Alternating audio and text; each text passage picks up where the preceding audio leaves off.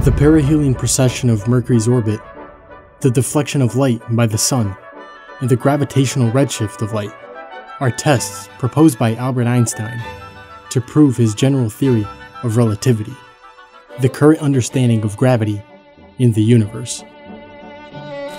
Now, most people know who Einstein was. I mean, his name is practically synonymous with genius, and I'd say many people have heard the term General Relativity. But the story behind how the theory was first confirmed is fascinating, and a great little history nugget with a wide cast of characters. If Einstein is here, then I'm all the way over here on the intelligence scale, so I won't pretend to understand the complex math and physics behind the theory, but rather provide a general gist behind modern physics' current description of gravitation.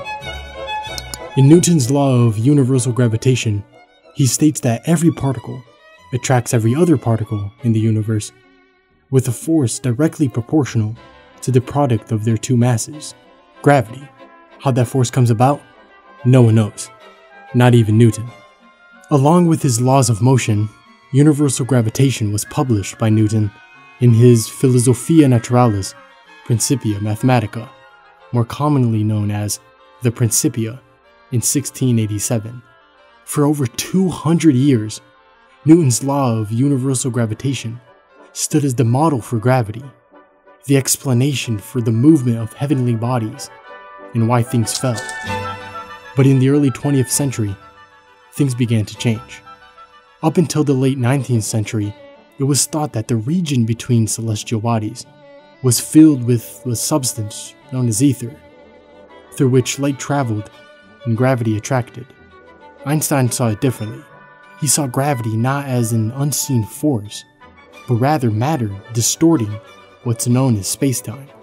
This space-time is what replaced ether theory. This distortion, this curvature, is what we know as gravity. Matter, following a straight path, if trapped by a gravitational field, will now follow a new straight path along the curved space-time.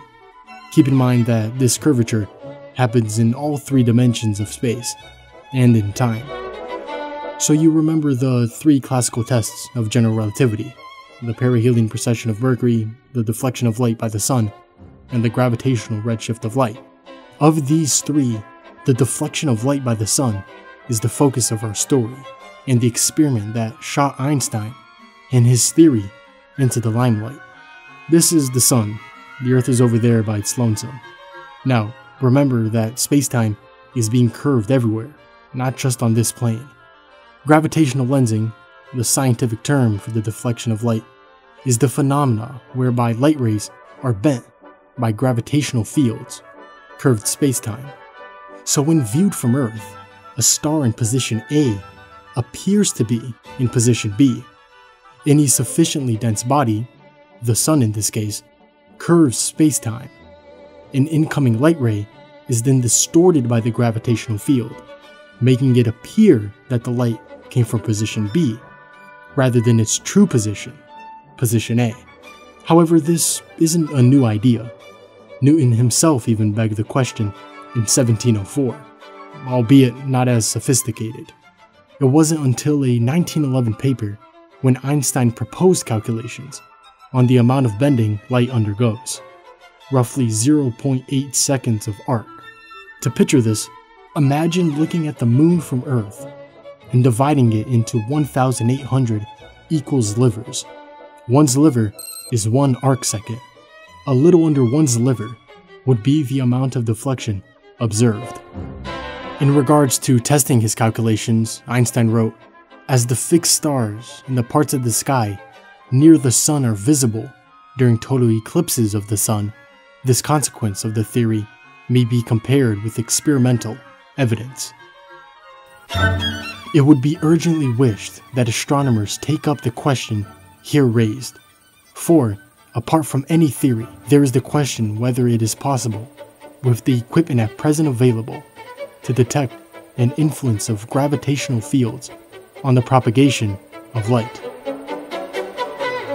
On May 29, 1919, with a solar eclipse imminent, two teams, one led by Arthur Eddington on the island of Principe off the coast of West Africa, and the other in Sobral, northern Brazil, led by Andrew Crommelin, prepare to photograph star positions, which will be visible during totality. But getting to these sites wasn't so easy. With a few failed expeditions in 1912, 1914, and 1918, the stakes were high for the 1919 expeditions. Even more so when Einstein realized that his original 1911 calculations for the bending of light were incorrect. All expeditions prior to Einstein's release of the General Theory of Relativity in 1915 were riding on that 1911 0.8 arcseconds of deflection, which was roughly the amount reached just using Newtonian gravitation. The new calculation gave an amount of approximately 1.8 arcseconds, nearly double the earlier amount. Imagine just under 2 moon slivers. With the new calculations in hand and the General Theory of Relativity published, it was now a matter of getting the papers out of Germany and in the hands of the wider scientific community. There was just only one problem. Though in its infancy, World War I was raging on in 1915, and history would have it that Einstein, a German, and the expeditionary teams, composed of Brits, were on opposite sides of the trenches. Communication between them was severed by their respective countries' animosity towards each other. Our cast of characters is about to get bigger. Enter Willem de Sitter, an astronomer from neutral Holland, and English astronomer Frank Dyson. Because of his neutral status, de Sitter received copies of Einstein's paper in 1916 and quickly passed them over to Eddington, who, in turn, began promoting the theory and the need to test it via the bending of light. The at the time Astronomer Royal, Frank Dyson, realized that the May 29th, 1919 eclipse would be perfect to test the theory against, as the path of totality would happen in front of the Hades star cluster, a collection of some of the brightest stars that can be seen with the naked eye, perfect for measurement. But the meat grinder that was World War I still had something to say. In 1917, at the age of 34, Arthur Eddington was eligible for the draft, and with the attrition of trench warfare raging on, the British Armed Forces was in desperate need of bodies. But here's the thing, Eddington was a Quaker, and he made it known that he would be a conscientious objector, something which of course didn't fare too well with military command. That was until the Astronomer Royal came to the rescue. Dyson, like Eddington, knew the importance of testing the bending of light to confirm Einstein's theory. He petitioned, along with other academics, on Eddington's behalf, that it would be in the best interest of England for Eddington to embark on the expedition first, then, if the war wasn't yet over, to serve in the armed forces. This compromise was reached, and the expedition was a go. Eddington writes, "The rain stopped about noon. In about 1:30, we began to get a glimpse of the sun. We had to carry out our photographs in faith. I did not see the eclipse, being too busy changing plates, except for one glance to make sure that it had begun, and another halfway through to see how much cloud there was. We took 16 photographs. They are all good of the sun, showing a very remarkable prominence, but the cloud has interfered with the star images. The last few photographs show a few images, which I hope will give us what we need." After years in the making, the photographs were finally taken. The theory's fate was at hand. In November 1919, the results were shared at a joint meeting between the Royal Astronomical Society and the Royal Society of London.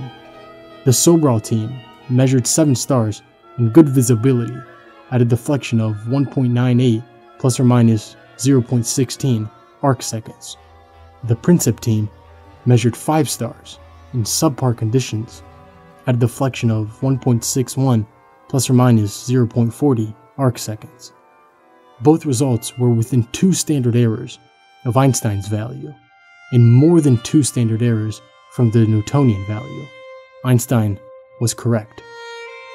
Einstein's theory of general relativity, though deliberated for some time, was eventually accepted, and Albert Einstein became a household name.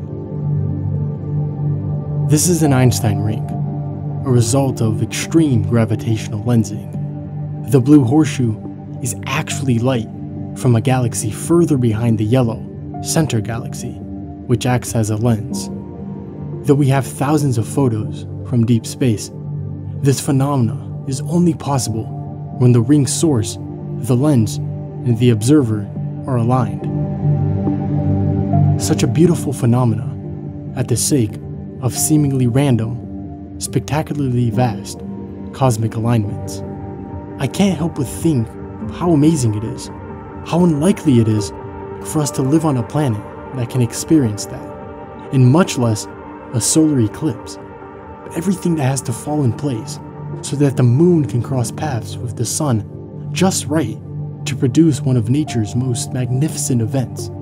All the factors, the moon's size, the sun's size, their distance from each other and from the Earth, the fact that the moon and Earth orbits are the way they are, whether or not stars fall in alignment with totality, and, of course, the fact that intelligent life even exists, and exists on this planet, and all the hurdles and technological evolutions needed to be able to see gravity by the light bending around it. The fact that gravity is the curvature of space-time by matter, I can't help but think of it as the hand of God, holding a star in the palm of his hands, the depression the star would cause, allowing for a planet to orbit round. Yet his hands envelop the star and provide a cosmic mosaic of galaxies and black holes, other stars and planets, stretching further and longer than one could ever imagine.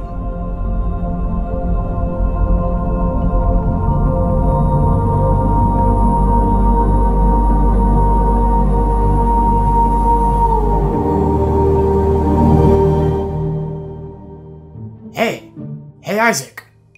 Yes? Eddington and the boys just got back, and we need to let the world know I was right. we were right. In that case, why don't you get yourself a website? A domain on Squarespace is easy to set up. Squarespace time? What? What? Well, it seems like you're going to need some help. With Squarespace's all-in-one platform, they've got you covered. With dozens of award-winning templates, you can be sure to find something to get you started. And with 24/7 customer service, if you get lost in the gravity of the situation, Squarespace staff is there to help. This is good and all, but this recent expedition has left the wallet, slim. Not if you use code DISRUPT to get 10% off your first purchase. Fascinating. Hey, do you guys know why we're spinning?